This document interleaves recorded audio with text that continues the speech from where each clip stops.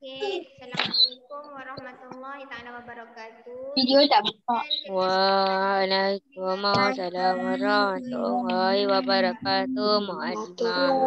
Mu'alimah Farhana. Bismillahirrahmanirrahim. Allahumma ftah alaina hikmata hikmataka wa alaina min alaina huzaini rahmatika ya arhamar rahimin. Amin. Ya rabbal alamin.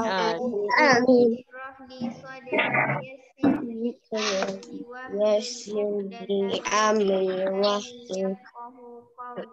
Amin. Okay. Baik, semua sihat ke? Maklimah nampak ada yang mengantuk, ada yang menguap, ngantuk Ya, kelas malam, hari ni kelas pagi. Okey, jadi hari ni kita akan sambung tajuk yang masih tajuk 1. Okey, tapi kita dah nak habis tajuk 1 dah. Okey, kita dah nak habis tajuk 1.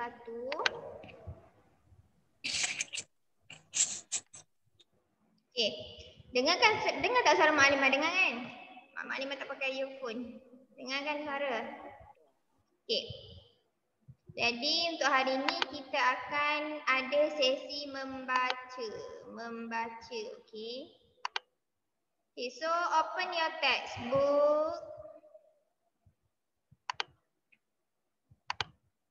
Okay, your textbook page. Surat berapa ni?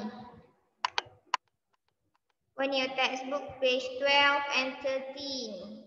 Buka buku teks, your student's book, muka surat 12 dan 13. Okay? Open your textbook page 12 and 13. Yang ada cerita tu. Yang ada story time. Okay, jadi untuk hari ni kita akan ada sesi membaca. Membaca cerita tentang apa tu? Mari kita tengoklah cerita tentang apa. Okay, semua dah buka ke your textbook? Dah? Ready with your textbook? Azam, muka surat mana? Muka surat 12. Your student's book, page 12. Muka surat 12. Dah ke? Among Us. Ya, 12. Yes. Dah sedia ke? Memang ngantuk buat pagi. Ni Aisyah dah buka buku teks ke belum tu?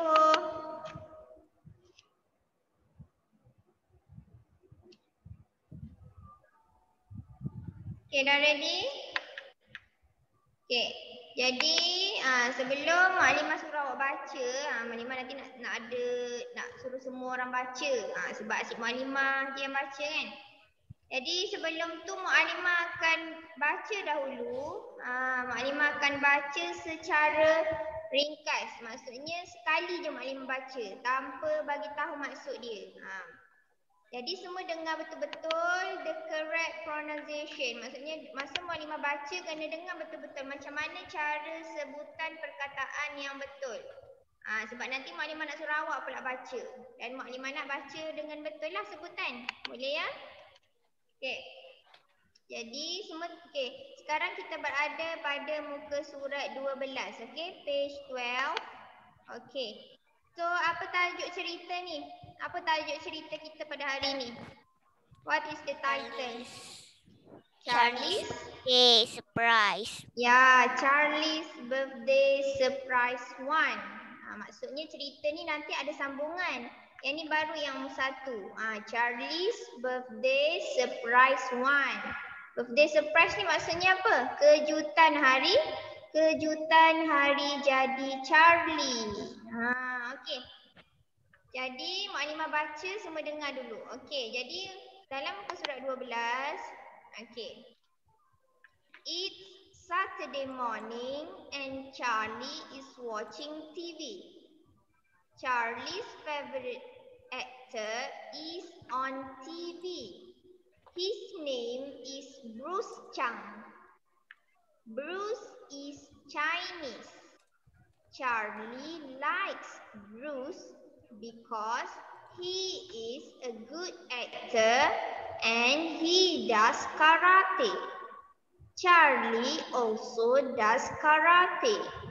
Okey, Maklimah tak nak bagi tahu maksud lagi Jadi fahamkan sendiri dulu.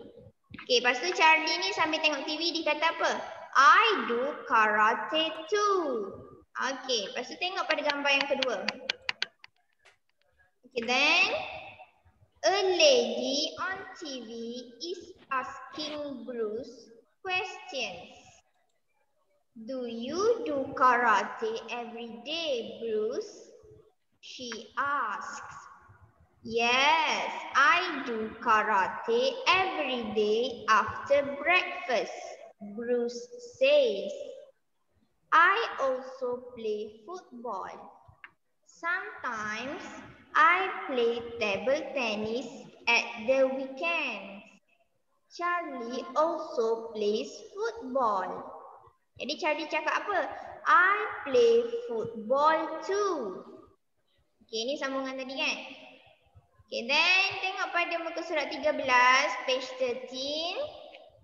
Sambungan cerita tadi. Later that afternoon, Charlie rides his bike to the park. Charlie's friends, Reggie and Dean, are at the park. Charlie tells his friends about the TV show. Bruce Chang is great, says Charlie. I want to meet him. Okay, and then kawan dia cakap apa? Kawan dia kata, but Bruce Chang lives in China, says Reggie. Yes, says Charlie. I know. Let's go to China. Reggie and Dean laugh. We can't go to China, says Reggie. Let's play football instead, says Dean. Oh, alright, says Charlie. Okay, sampai situ je kan cerita dia. Faham tak cerita ni pasal apa? Siapa faham cerita ni pasal apa sebenarnya? Tak faham? Faham. Faham? Siapa yang Saya rasa? faham. Saya faham sikit-sikit. Siapa faham? Saya faham sih. Siapa rasa dia faham sikit-sikit? Zakuan faham? Okey, Zakuan cuba cerita sikit dekat kawan-kawan. Rasanya cerita ni pasal apa? Kalau Zakuan faham sikit-sikit, bagi tahu apa yang Zakuan faham. Cerita Faham ni pasal apa? sikit-sikit. Tentang apa cerita ni? Cuba Zakuan cerita. Okey, dalam cerita ni dia cerita tentang siapa? Kisah siapa ni, Zakuan? Charlie Charlie dia suka apa? Karate tu. Okey, Charlie suka karate. Okay, bagus, betul tu ada betul juga. Lagi apa lagi pasal cerita ni? Apa lagi yang Charlie suka? Play football. Okey, very good. Lagi apa lagi yang Zakuan tahu tu je? Okey, orang lain siapa nak share? Siapa yang rasa dia faham sikit-sikit lah cerita ni tentang apa? Siapa tahu selain Saya. Zakuan? Siapa? Amani. Saya. Okey, Amani, cerita ni tentang apa? Amani faham apa? Apa yang Amani faham tentang cerita ni? Saya dah faham semua. Dia buat karate dengan main football. Okey, sama macam Zakuan tadi. Dia suka, Charlie suka karate dengan Dia nak pergi China. dia nak pergi China. Kenapa dia nak pergi China? Sebab dia nak jumpa apa tu? Dia nak jumpa artis dalam TV yang dia tengok. Betul. Bagus Amani. Okay, very good. Bagus Amani. Dia nak pergi ke China sebab dia minat seorang pelakon ataupun artis lah kan. Dekat TV tu nama dia Bruce Chang. Bruce Chang ni orang China. Jadi dia ajak kawan dia, jom kita pergi China sebab nak jumpa dengan Bruce Chang. Okay, very good Amani. Okay, Amani faham ceritanya tentang apa. Okay, so sekarang kita akan pergi secara detail lagi. Cerita ni tentang apa sebenarnya? Okay, so we go one by one. Kita akan pergi satu persatu ayat. Untuk tu Maklimah nak minta wakil yang bacakan satu ayat dan usaha terangkan apa maksud ayat tu, boleh? Sebab tadi Maklimah dah bacakan, jadi sekarang awak pula baca. Okey? Jadi Maklimah random je, Maklimah pilih ikut turutan ni je. Okey, ayat yang pertama Maklimah nak Zarik Sharifah baca. Boleh Zarik? The first sentence yang mula-mula sekali, page 12. Okey, ayat yang pertama. Berhenti sampai titik ni sahaja. Zarik ada ke? Ni, the first sentence Zarik. Baca yang ni je. The first sentence ni sampailah ke sini.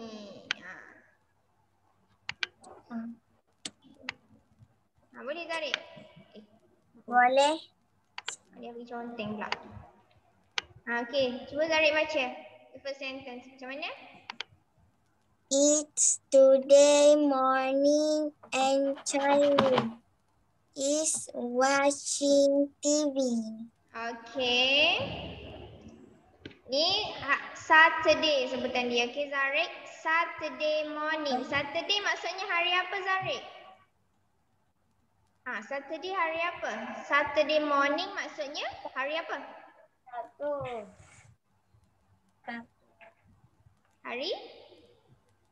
Sabtu. Okay, very good. So Saturday morning maksudnya pagi Sabtu. Okay, very good Zarik. Jadi cerita ni tentang apa dia kata? Pada pagi hari Sabtu, Charlie sedang menonton televisyen. Jadi ni pagi pada hari Sabtu, Charlie tengah tengok TV. Okay. Kita pergi pada ayat yang kedua. Okay, Auni Aisyah, baca ayat yang kedua pula. Auni Aisyah boleh baca? Cuba baca ayat yang kedua Auni. Auni baca ayat yang kedua ni. Dari sini sampailah ke sini. Pendek je. Okay, Auni cuba baca. How to read this. Auni Aisyah. Cepat. Alimah tak dengar suara Auni. Yang Auni baca ni. Charlie's. Cepat Auni. Charlie's. Favorite. Actor. Is. On TV. Apa maksud dia tu? Okay, Charlie's favorite actor. Favorite maksudnya apa? Sebelum ni ada pernah belajar perkataan favorite ni, kamu maksudnya? Favorite. Kegemaran. Bagus. Okay, favorite ni maksudnya benda yang kita suka. Benda kegemaran kita, perkara yang kita suka. Contohnya kat sini dia kata Charlie's favorite actor. Jadi dia sebut tentang pelakon kegemaran Charlie ialah pelakon kegemaran Charlie ada di TV. Maksudnya Charlie tengok TV ni, lepas tu ada keluar tentang pelakon kegemaran dia dekat TV. Okey, nama dia apa? His name is Bruce Chang. Nama pelakon kegemaran Charlie ni Bruce Chang. And then dia kata Bruce is Chinese. Maksudnya Bruce Chang ni berbangsa Cina. Berwarga negara Cina. Ialah orang warga negara China. Okey. Yang ni maknanya mana tuan bacakan. Jadi ayat seterusnya dari sini sampailah ke sini. Panjang. Siapa nak baca? Okey, orang seterusnya. Okey, Zuhai pula. Maklimah ikut turutan je. Zuhai baca.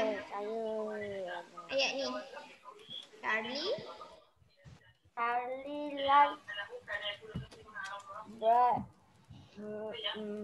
Bruce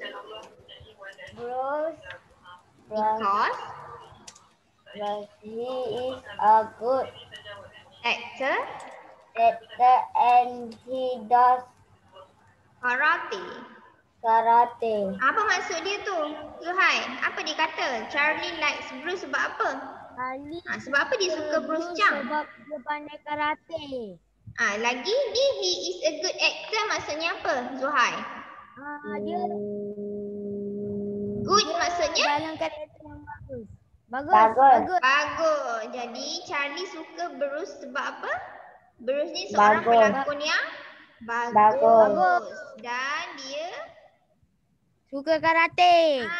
dia main karate. Jadi sebab apa Charlie suka? Because dia adalah seorang pelakon yang bagus dan dia main karate. So Charlie cakap, Charlie also does karate. Maksudnya Charlie pun main karate juga. Sebab tu Charlie suka Bruce Chang, sebab tu dia minat Bruce Chang. Sebab dia suka main karate macam Charlie. Okay, very good Zuhai. Okay, kita tengok next picture. Okay. Next, okay, Adam Darwish pula bawah Zuhai. Adam Darwish baca ayat ni. Sampailah soalan ni. Cuba baca Adam Darwish. Boleh Adam Darwish? Panjangnya. Panjangnya tak? A lady on TV is asking Bruce questions. Okay. Apa yang ditanya? Soalan pertama. Do you do karate?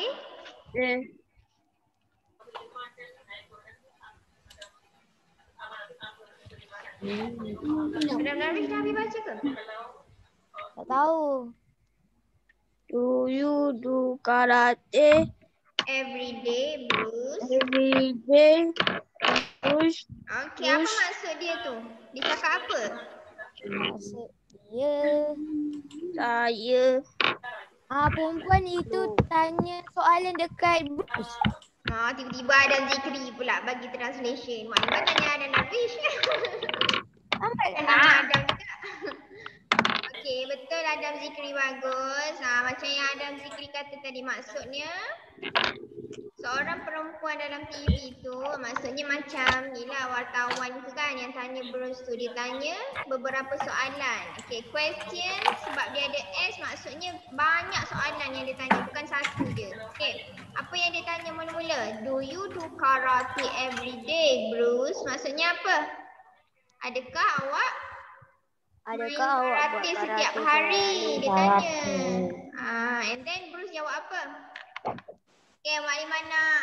Okay, Adam Zikri pula baca. Tadi Adam Darwish, Adam Zikri sambung baca. Sambung baca sampai dah sini.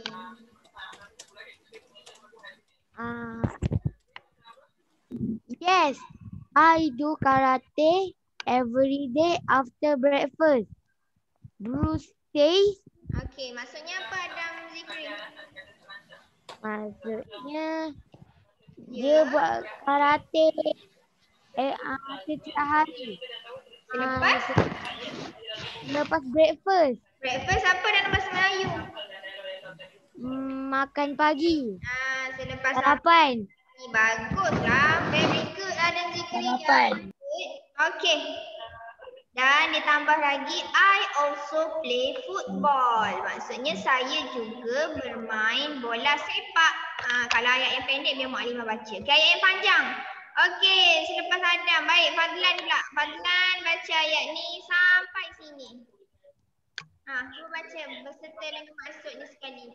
Sometimes. Okay, Fadlan baca. Sometimes I play table tennis at the weekend. Okay, maksudnya apa tu? Table tennis tu apa? Tenis meja ke? Apa maksud table tennis? Siapa tahu? Siapa tahu Maklimah bagi hadiah minggu depan datang sekolah. Table tennis tu apa? Pingpong. Pingpong. Meja bola pingpong. Siapa jawab tadi? Saya. Pingpong. Siapa yang jawab dulu? Maklimah tak nampak. Anas. Anas yang cakap dulu. Anas. Saya cakap meja bola pingpong. Okay, siapa jawab dulu tadi? Amani. Anas cakap pingpong. Cakap dulu. Anas saya. Okey, Anas Maklimah bagi bagi hadiah minggu depan Okay, very good. Bagi Ana saja iPhone. Okay, iPhone pula banyak cantik.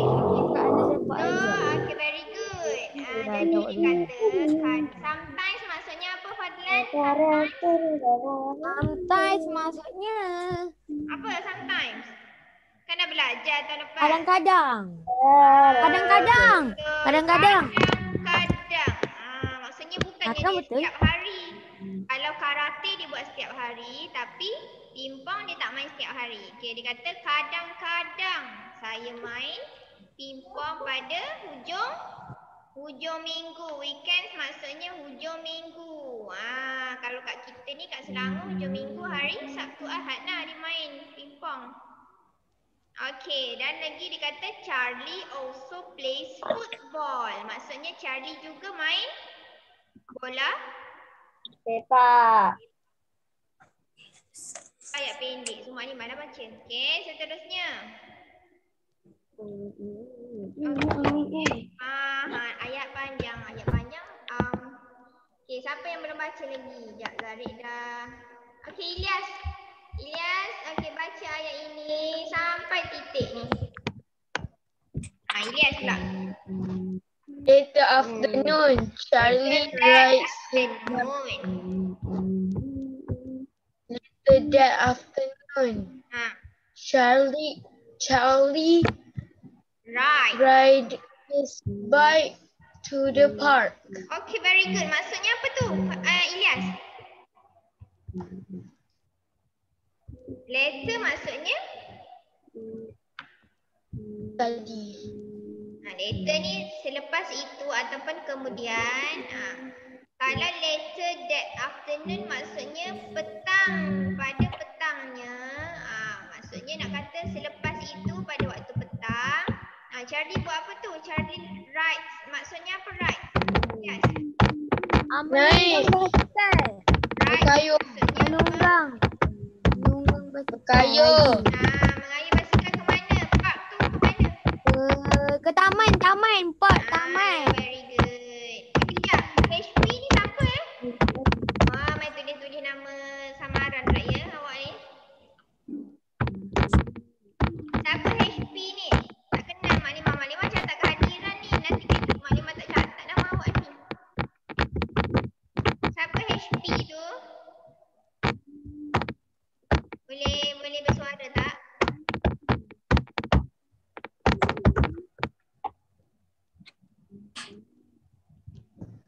HP tu siapa?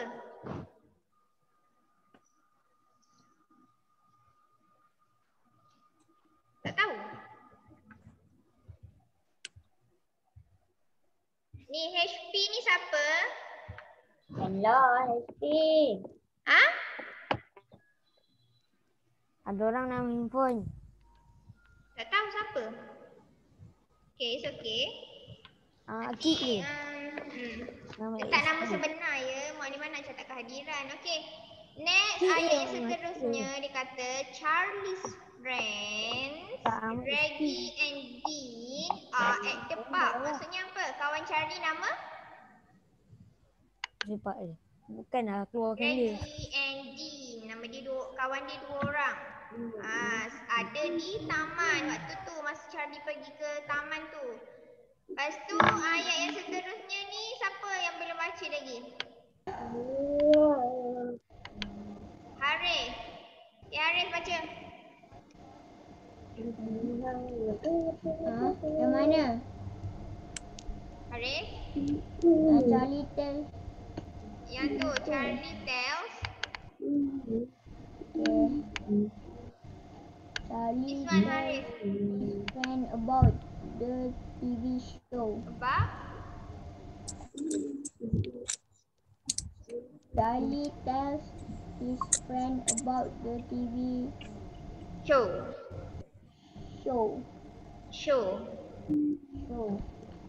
Okay, maksudnya apa tu Harith? Dia bagi tahu apa dekat kawan dia? Charlie tells his friend, dia bagi tahu kawan dia tentang about the TV show, maksudnya tentang program TV yang dia tengok tadi tu. About the TV show, maksudnya program television ataupun cerita dekat TV yang dia tengok tadi tu. Charlie kata apa? Bruce Chang is great. Charlie kata. So apa maksudnya? Dia kata Bruce Chang ni sangat hebat. Lepas tu dia kata apa? I want to meet him. Maksudnya? Bruce Chang Nak hebat. jumpa dia. Dia nak jumpa Bruce Chang tu sebab dia minat sangat kan. Macam contoh kita lah, kita minat sangat dekat pelakon tu. Sampai nak jumpa. Excited sangat. Maksudnya saya nak jumpa dia. Okay. Very good Harif. And then ayat yang seterusnya. Okay, kawan dia cakap apa ni? Yang belum baca lagi siapa Okay, Zafari yang kat tangan. Very good. Nah, cuba baca yang ni pula. Okay, kawan dia cakap apa? But Bruce Chang live in China. Says Ricky. Mama bagi Maksudnya apa tu? Dia cakap tapi Bruce Chang tu Ha, dah tinggal kat China. Cina. Regi kata. Okay, very good.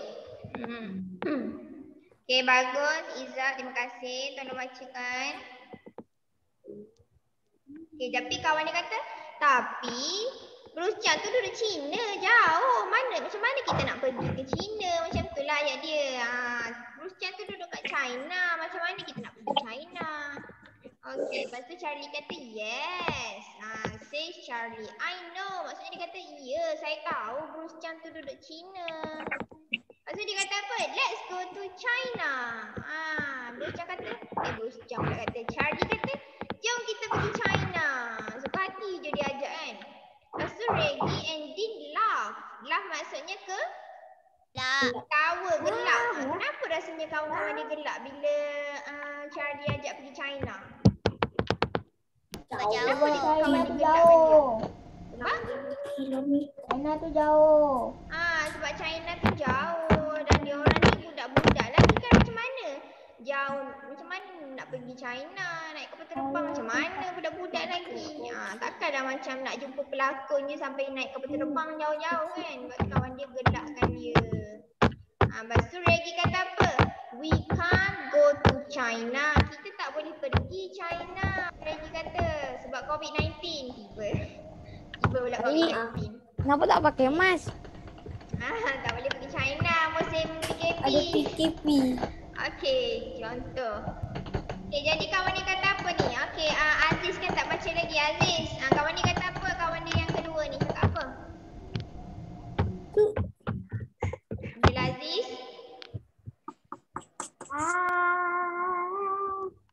Brazil. Bukan Brazil kan kat tangan tu.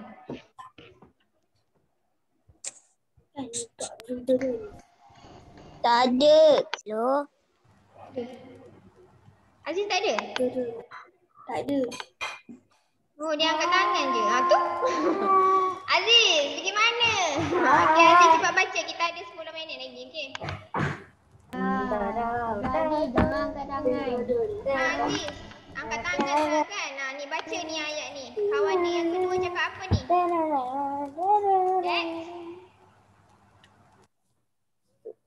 Let's play football instead. Say dini. Instead. Say Steve. Diun. Maksudnya apa kawan dia kata? Say Maksudnya apa tu Aziz? Kawan dia cakap apa? Dia main bola sepak. Jom kita main bola sepak lah.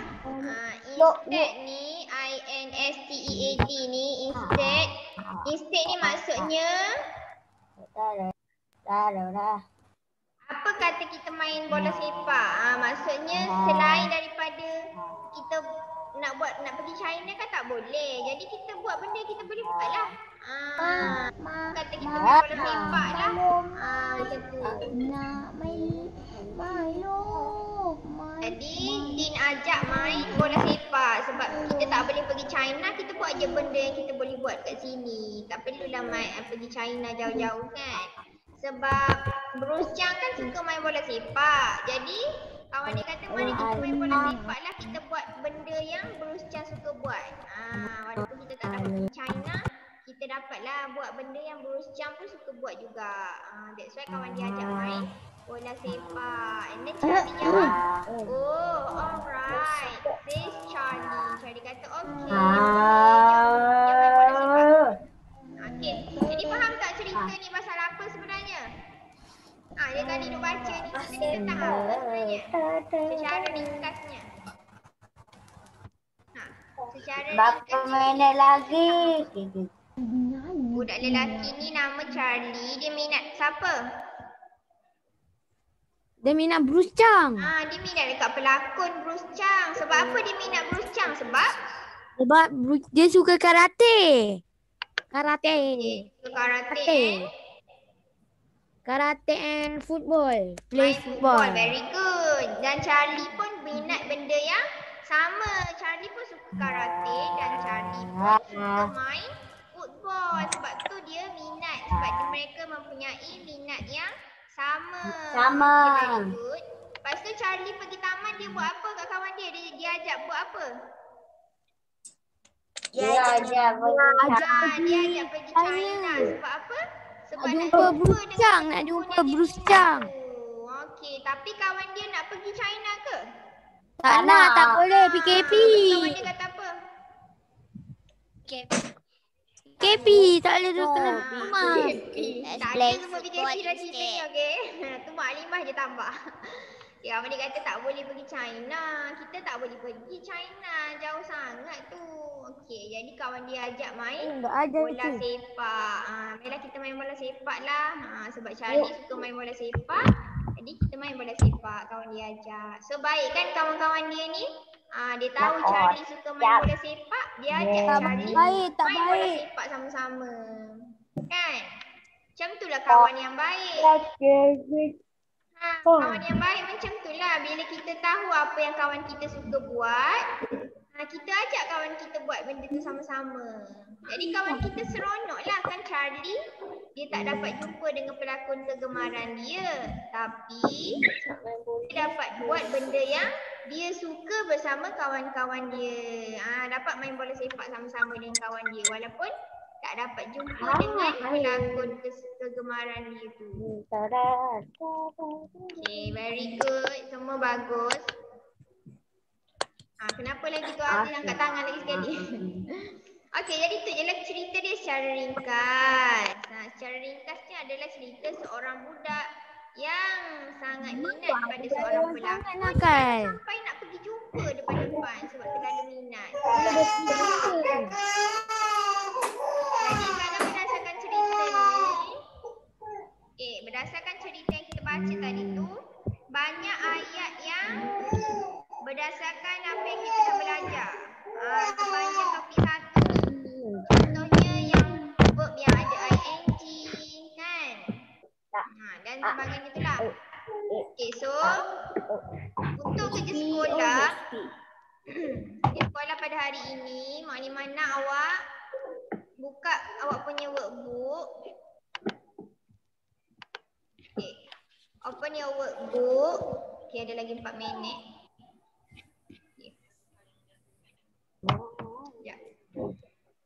Mana? Okay, workbook awak ni workbook muka surat berapa ni? Page 8, muka surat 8. Workbook awak muka surat 8 tu. Jadi berdasarkan cerita yang kita baca tadi tu, jawab soalan dalam workbook muka surat 8. Activity 1, Activity 2 and also Activity 3.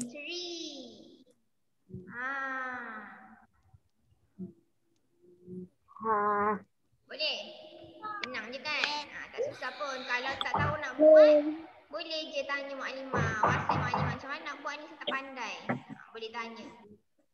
Tapi senang je, soalan dia tu semua ada dalam cerita yang kita baca tadi. Okay, soalan yang pertama, Activity 1 ni, arahan dia adalah read the text in the student's book. Maksudnya dia kata baca cerita dalam buku teks tu. Read the sentences and write Charlie or Bruce. Okey, maksudnya aktiviti 1 ni awak kena tulis nama Charlie ke Bruce berdasarkan ayat yang diberi tu.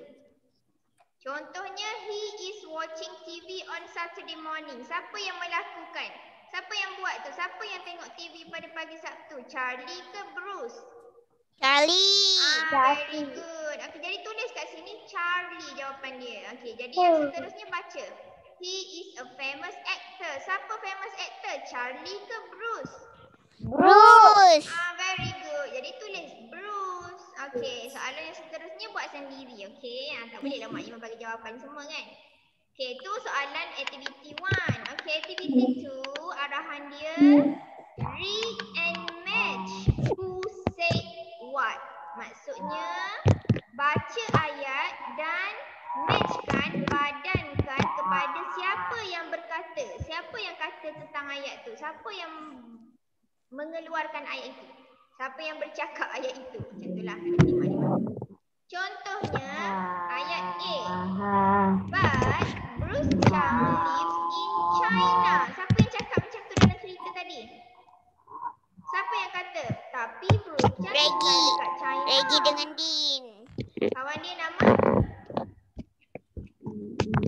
Reggie. Reggie ke Dean? Reggie. Reggie. Okey, jadi padankan. Padankan kepada jawapan berdasarkan cerita yang kita baca tadi. Baca ayat ni, tengok dalam cerita tu siapa yang cakap ayat tu tadi. Okey, macam tu. Okey, activity 2. And then activity 3 arahan dia read. Okay, read and write T for true, F for false. Maksudnya kat sini baca ayat yang diberi, lepas tu ayat ni awak baca tengok betul ke salah ayat ni. Betul, sama tak dengan cerita yang kita baca tadi. Kalau tak sama maksudnya ayat tu salah. Kalau betul kena tulis T. Tulis huruf T dalam kotak ni. Kalau salah tulis F. Maksudnya T kalau ayat tu betul, F kalau ayat tu salah. Faham kan? Okay, contoh mana bagi contoh Apa atas tu dia cakap Bruce Chang dances and sings on TV? Maksud dia dia menari kat dalam kalau TV. ayat ni tak sama dengan cerita yang kita baca tu, maksudnya ayat tu salah. Contoh ayat pertama, Bruce Chang dances and sings on TV. Betul ke? Tak betul. Mana ada dia menyanyi, dia main karate. Jadi salah. Kalau salah tulis kat sini L. Kalau betul T. Tu betul. Ya ke? Sebab dia tanya banyak soalan memang bawang. Tengok betul-betul soalan tu betul ke salah ni? Men. Salah juga. Okey. Jadi macam bukan tu je lady. cara buat. Okey, kita dah nak habis kelas. Okey, baca doa selepas belajar. Bismillahirrahmanirrahim. Allahumma inni as'aluka Ma'alam dan